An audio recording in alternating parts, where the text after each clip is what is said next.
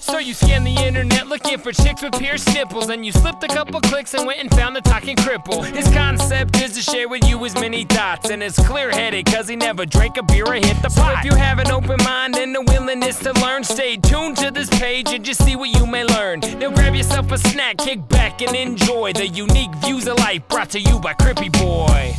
He's in a wheelchair. Yeah, that's why I called him crippieboy. Have a good one. You fucking freak. Howdy, hello, welcome to the first of what I anticipate to be many episodes of my YouTube channel here.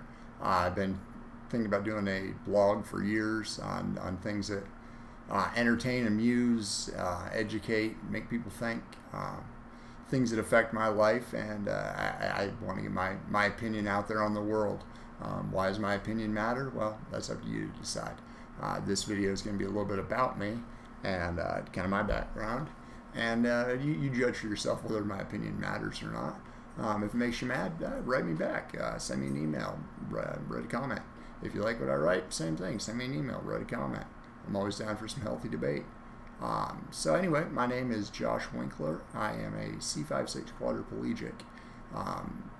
Don't argue with me and say I'm not a quad because I can use my arms, because that actually does mean the impairment of 4 limbs. Doesn't mean the non-use of 4 limbs means the impairment. C5 is the bone I broke, but the little bit of wrist movement I have there, I can go up, but if I flip my wrist over, I can't come up the other way. That's a C6 motion. If you just Google C5-6 quadriplegic, I basically meet the textbook definition. I'm not considered a complete injury, no feeling or use below my mid-chest. I have some feeling below mid-chest, but no muscle function below mid-chest. Yeah, that happened back in 1998. I was driving a CJ5 Jeep back in Pennsylvania, where I'm from, and lost control somehow. I don't remember the accident at all, but rolled between 3 and 5 times. Bounced my head off the pavement. If you look, you can see there's a big dent on my forehead. Hit my head off other parts. I stayed belted. I was the driver. Had my good friend Nate Miles in the passenger seat, and his 10-year-old brother was in the back seat. On the next to last roll, Nate's seatbelt snapped and he was ejected. He ended up on the pavement beside the Jeep. I ended up on my wheels, hanging over the side. Since I was paralyzed, I was unable to sit up, so there I was dangling over the side. Unfortunately, Nate had massive head injuries and actually passed away from the accident. I got to give a lot of appreciation to his family. They've helped me from day one after the accident. They've been huge supporters. They recognized it was an accident and always told me that, look, it was an accident. Accidents happen. We weren't drinking. We weren't speeding. We weren't screwing around. Just lost control. Don't know if it was a mechanical issue or what. But yeah, so big thanks to Joan, Ben, Kane, Dave. I really appreciate everything you've always done for me. Also, I got to say, Kane, the 10-year-old that was in the back seat, he got some bruises on his stomach, and that was basically it. He ended up walking away okay, which is very surprising. If anybody's familiar with the CJ5 Jeep, with the stock roll bar, there's not much protection offered to the rear seat passenger. Thankfully, he was short enough that he didn't end up hitting his head off the concrete at all. So yeah, big shout out to their whole family. Really appreciate them. Love you guys. So yeah, that happened back in 1998 in Pennsylvania, like I say. I did my rehab at Craig Hospital in Denver, Colorado. I did about 3.5, 4 months of rehab out here. Flew back to Pennsylvania, finished my senior year of high school. A week after I graduated, I headed back to Denver. At the time, didn't know what I was doing with my life, but basically knew, okay, I'm crippled. I need to get some kind of degree. Yeah, I'd find something that I can do without my hands. Prior to my injury, I wanted to be a mechanic for a professional motocross team. You lose the use of your hands. That pretty well rules out turning wrenches for a living. So it was okay, off to school. Went to the University of Colorado at Denver with no clue what I was going to school for. Just, I'm going to school. Ended up getting my bachelor's and master's in mechanical engineering. Graduated in 2005.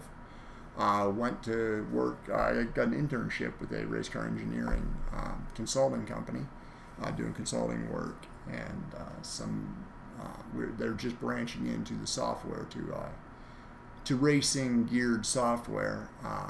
When I went to work there, that's what I worked on for about a year and a half. All while I was there, we linked up with Furniture Row Racing, a NASCAR team here in Denver, and we're doing some consulting work for them. And that was really my dream, to work for a NASCAR team. After the motocross dream kind of left, the next one was NASCAR. I make cars turn left, and so I quit at the job at the consulting firm, went to work directly for Furniture Row Racing. Worked there for about 3.5 years, 2.5 years, something like that. And I was laid off in November of 2008 as the economy tanked. Like a lot of America, I got laid off. They cut their staff in half, and I was part of the half that got cut. It actually was a good thing in the end. It allowed me to start my own company. Started a company called Winkler Industries, LLC. Again, had no idea what I was going to do, but started buying some equipment, started just playing around, seeing what I wanted to do. Got a little CNC machine behind me. Got a tubing bender in the other room. Got some lathes over at my partner's house. My partner, I mean business partner, not in the gay way. He's married, he has a kid, I'm not gay. So anyway, I digress there a little. Just started buying equipment. Wanted to branch into doing some stuff for myself. There were some things on my chair that I was never happy with. So I started building some wheelchair parts, and that evolved into, it used to be crippieboy.com. Through Cripple Concepts, we're doing a variety of parts for wheelchairs. Some will be pretty much standard products. Some are going to be totally custom for each individual.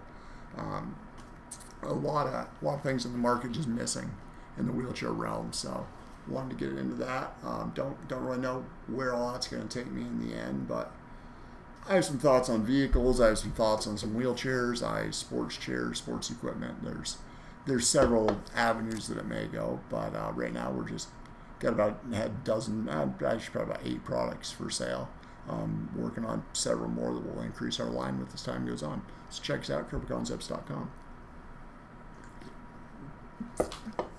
So yeah, that covers a little bit about me. Like I say, these videos are going to vary a lot. Some will be educational, some are going to be humorous, some are going to be on the political realm.